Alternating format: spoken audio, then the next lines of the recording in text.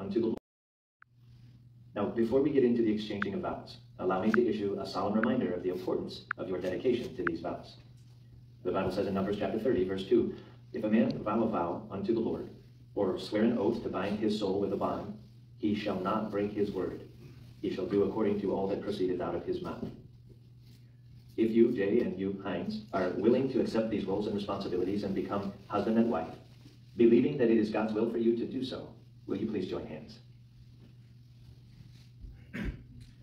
Jay, are you willing to have this woman as your lawful wife? Will you honor her and keep her in sickness and in health, in poverty as in wealth, and forsaking all others, keep thee only unto her as long as you both shall live? I do.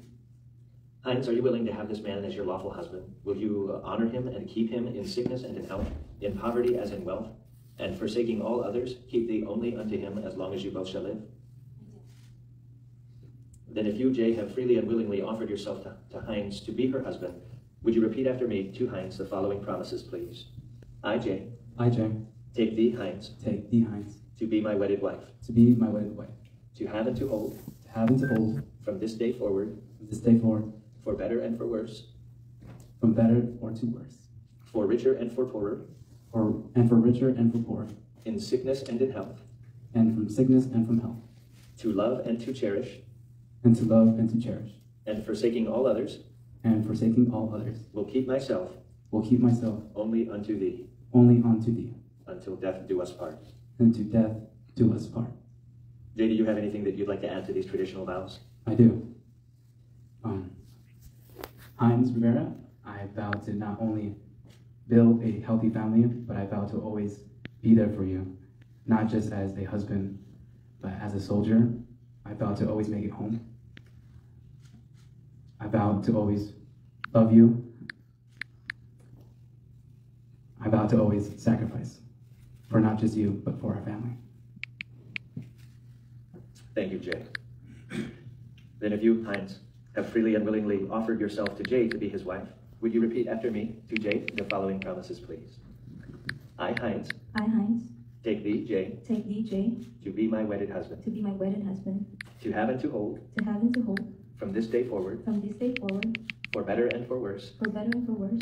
For richer and for poorer. For richer and for poorer. In sickness and in health. In sickness and health. To love, cherish, and obey. To love, cherish, and obey. Forsaking all others. Forsaking all others. Will keep myself. Will keep myself. Only unto thee. Only unto thee. Until death do us part. Until death do us part. Hines, do you have anything that you'd like to add to these traditional vows? I do.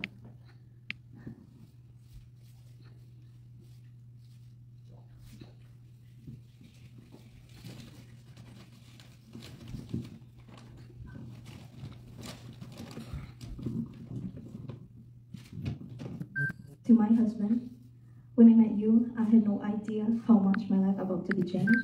But then, how could I have ever known a love like ours happens once in a lifetime? You were a godsend to me, the one who was everything I had ever hoped, the one I thought existed only in my imaginations. When you came into my life, I realized that what I had always thought was happiness couldn't compare to the joy loving you brought me. You are a part of everything I think and do and feel. With you by my side, I believe that anything is possible. Because of you, I laugh and smile, and I dare to dream again. And thank you for loving the parts of me that are not easy to love, turning the pages gently, and helping me rewrite a happy ending. Thank you for a miracle of you. You are and always will be the love of my life. Today, I give myself to you in marriage. I will love you, cherish, and hold you in the highest regard.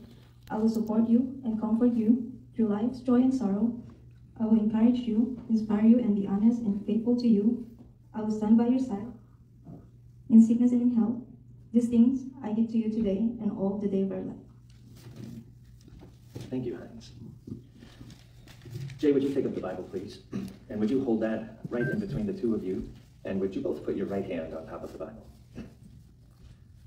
By exchanging these vows, you are entering into a covenant with one another.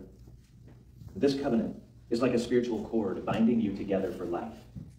Ecclesiastes chapter 4, verse 12 says that a threefold cord is hardly broken or is hard to break. Jay and Hines, if you make and keep the Lord the central figure of your relationship, your marriage will become a threefold matrimonial cord preserved by the power and grace of God, never to be broken. Let it be so, Lord Jesus. May I have the Bible, please? Thank you both. Jay, is there a token to show your love for Heinz? Yes. Thank you, Jay. This token is a ring. Without a beginning or an end to the band, it is a symbol of unconditional and unending love. The love of a husband for his wife should be based on the model love that Christ has for his church. And that love of Christ, the deep, abiding, selfless, unconditional love of Jesus, is the basis for the symbolism portrayed by this ring. Listen to what the Bible says in Romans 5:8. But God commended or demonstrated his love toward us in that while we were yet sinners, Christ died for us. Jesus Christ was crucified. He died, was buried, and rose again the third day. Through his sacrifice, he provided the payment for the penalty of the sins of all mankind. Wow, what an incredible love. We're talking about the basis for the symbolism of this ring. In John chapter 3, verse 16, the Bible again speaks of that love. The Bible says, for God so loved the world that he gave his only begotten Son, that whosoever believeth in him should not perish, but have everlasting life.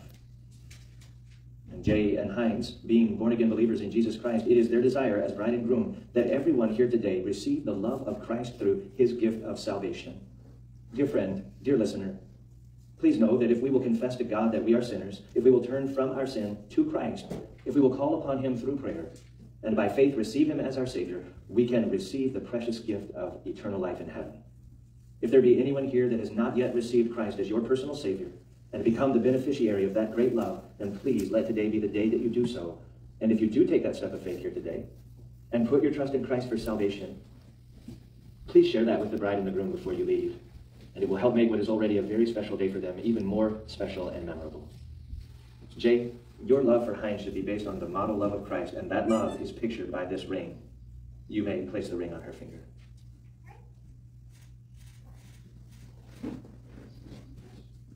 Heinz, is there a token to show your love for Jay?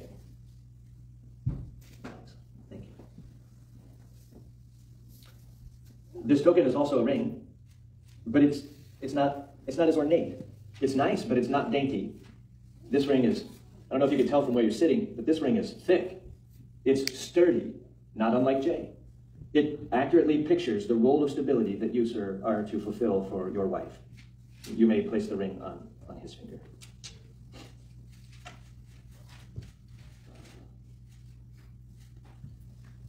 Jay and Heinz will now bring the flames of their respective candles together in the lighting of the unity candle, which symbolizes the union of two hearts, two lives, two families.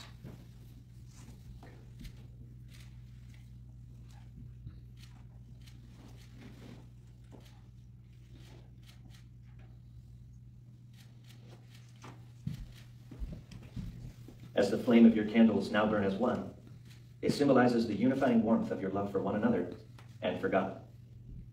And just as the flame of this unity candle emits light, as you now become one, may your Christian testimony shine brightly to the glory of God unto those around you in this exciting new season of life. Jay and Heinz, having exchanged these vows and promises before God and these witnesses, as a preacher of the gospel, I pronounce you husband and wife. You may kiss the bride.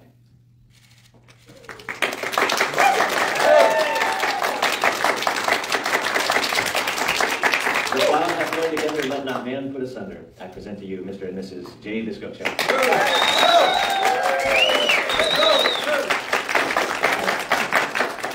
Let's bow for a closing prayer.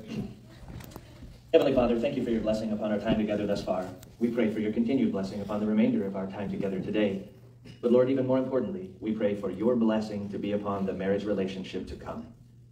Father, would you help Jay and Heinz to continue to grow in grace and in their knowledge of Jesus?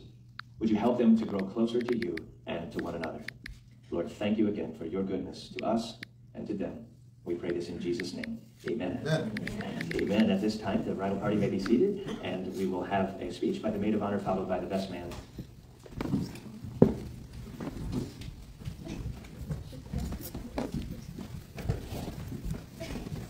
Hello, everybody. I'm Susmita. I'm the maid of honor. I just want to start off by thanking all of you for coming and being part of Heinz and Jay's very special day. Heinz, we might have not known each other for very long, but I'm thankful that we've gone so close over the past year, and I'm happy to have a sister like you. Jay, you're one of the most helpful and thoughtful, funniest person I've known, and thank you for loving Heinz the way that you do. I'm so happy for the both of you. Congratulations.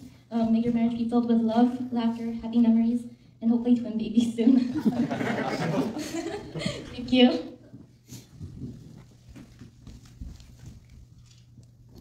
First and foremost, I want to thank God for His Son, Jesus Christ, to have this opportunity to be standing here. Of course, I just want to say today, brothers and sisters, we have gathered here today to share a very special moment, event between Jay and Heinz. I just want to say I feel very, very special to be part of Jay and Heinz's life. Not only because they are family, but because they remind me to trust God's plan for my life. And I've seen that in both of them. I'm so happy to see my brother Jay, to have finally found someone who's going to love him, support him, and somebody he can finally fully trust with his whole being. And as well as Heinz, she has finally found somebody who's going to cook papaitan with her, cook adobo, kare-kare, and, you know, one of Jay's favorite, I'll never forget, pinakbet, brother. What? Yeah, see? I love them. I mean, but most importantly, Heinz has already found somebody who's going to cry with her, carry her when she's down, respect her, love her, support her, who will make her smile, hopefully every single day. Yeah, hopefully every single day. But you know, I really don't want to say much, but I want to expose my brother Jay. Oh my God. I prepared for this. No, you did. Yes, sir. All right. I want to expose him of how hard he really works. Like that's really real. Jay used to be my coworker, and I have never seen anybody who does 5 things at the same time. I could only do 2 things at the same time, but this guy, to God be the glory, he does 5 things at the same time. And I really, I've seen that in him. You know, despite of the things that he went through in his life, I knew he could do it, and he believed in himself. He never gave up. And then that's the reason why I'm so happy and so blessed to be standing here, being encouraged by Heinz and Jay, because I'm seeing it with both of them. But there's nothing I could respect, bro. Like, you really work really, really hard. It makes me emotional because it's genuine. Thank you. Again, lastly, you know me, my brother. I can't say this without saying this, but may the Lord Jesus Christ provide for you all your needs. May He protect you both from any harm and danger. And I just want to say, I love you, my brother and my sister.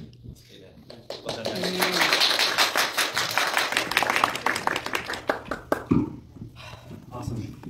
Maid of honor, best man, thank you guys so much. I think this is my time to really thank the people that I want to thank personally before we wrap things up and have Pastor say grace for food. First things first, I want to thank God. Couldn't have done this without him. Number 2 is actually a little bit emotional for me because it's my bread and butter. Mom and Dad, you guys really set the tone for me. Especially, I want to thank my mom personally. I can recall 3 years ago, and I hate to get personal, but please bear with me. I remember only having $200 in my bank account. Trying to find an apartment as a young adult. I felt so lost, felt like, what am I going to do now? I remember that exact day when I knocked on my parents' door. I hadn't seen them for almost about 5 years. If I were to tell myself on that day where I would be today, I wouldn't believe it at all. And I almost forgot what it meant to have love from a mother. You may not be my birth mom, but you've always been a mom to me, Mom.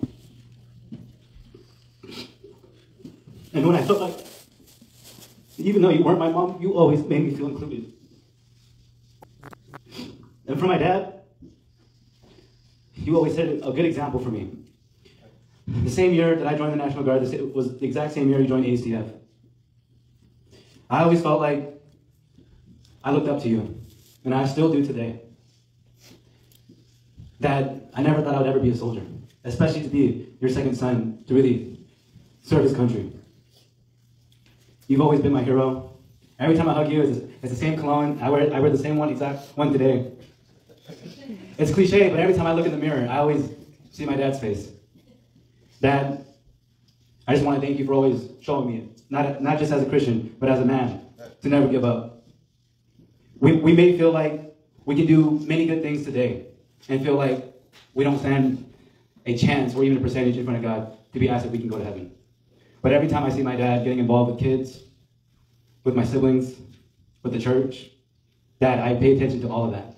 The way you stay busy, the way you can be part of a group and really stand out and use your voice. I think that's why, as a Bizcocho, as your son, I really look up to you and Grandpa. Makes me feel like I can join any group, band, crew, whatever the young kids use nowadays. But you can stand out. Thank you guys so much. I love you both. And for the third people I want to thank is the church, Pastor Randy, and the crew. Without you guys today, this doesn't even happen. I really don't have anybody, I wouldn't want to call you friends. You guys are family. And for the people who are here as guests, as you see, not too many people that I really talk to, but for the ones that made it here today, I really want to call out Dave. I remember, he's like my other dad. He's one of my godfather, and I just want to let him know, I'll always never forget what you taught me. It was, life's about choices. You always repeated that many times, life's about choices. We can feel like we're doing the right thing, but even when you're doing the right thing, it's easy to slip through the cracks. I want to thank Kim in the back. I'm glad you made it. Kim, you're always family. Thank you for everything, and super happy that you made it here. Again, the guests, the crew, parents, church, pastor, none of this happens. Aunties, uncles, and also, how can I forget? Forgive me, I want to thank Kelly and Luke. Those are another godparents that were able to make it today. I also want to be able to thank my Auntie Glory. She was supposed to be here. Anton was another of the godparents that were supposed to be here. Even though they're not here, they're still here, right in here. But of course, at last, before I wrap things up and we have good food and Pastor says grace, I want to thank Heinz Bizcocho for always dealing with me, even though there are times I know I'm right. There are times I know I'm right, but I still say, all right, let's see what you got. And it's exactly what she tells me. Sorry, man, we should have done it your way. Exactly. Anyway, thank you, church. I appreciate everyone I made today.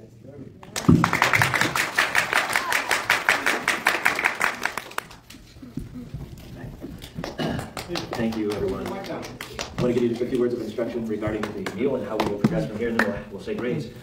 In a few moments, the bridal party is going to come up here for pictures, at which time the guests will go and get in the food line, and we will be able to get our food and then